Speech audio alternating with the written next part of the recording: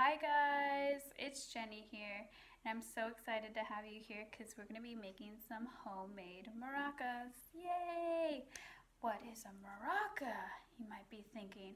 Well, a maraca is a musical instrument that is oftentimes made from a hollow gourd-shaped container. And many times people put dried beans, pasta, or rice inside to make different sounds, and it's really cool when being shaken. And so today we're going to be doing a homemade maraca from objects around your house, such as toilet paper rolls, as an example. And they make super cool sounds with dried pasta. And I'm so excited to do this project with you guys. So let's get started.